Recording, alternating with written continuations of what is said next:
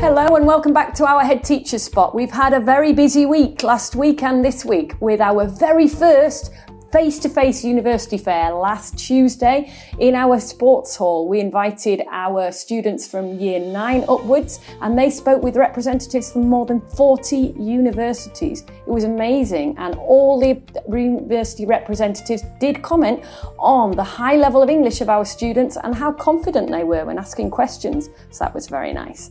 We held our second virtual university fair last Friday, organised by Unifrog for our students in year 10 upwards, where they had the opportunity online to visit lots of different workshops and speak to representatives from hundreds of different universities around the world.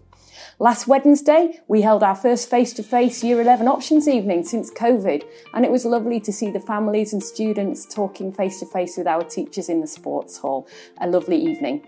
Last Thursday, Year 9 went on our year art trip to Fanzara. Thank you very much to Miss Postumer for organising that, and the sun even shone on that day, so that was nice. And this Tuesday, our Nursery 2 and Nursery 3 students went to Vila-real in Pobla de Vallbona near Valencia. They had a fantastic time there.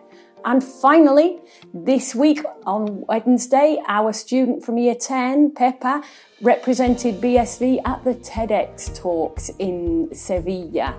And what a fantastic event that was. I will be sharing all of those photographs and feedback with you in the next wow, so keep a check out for that.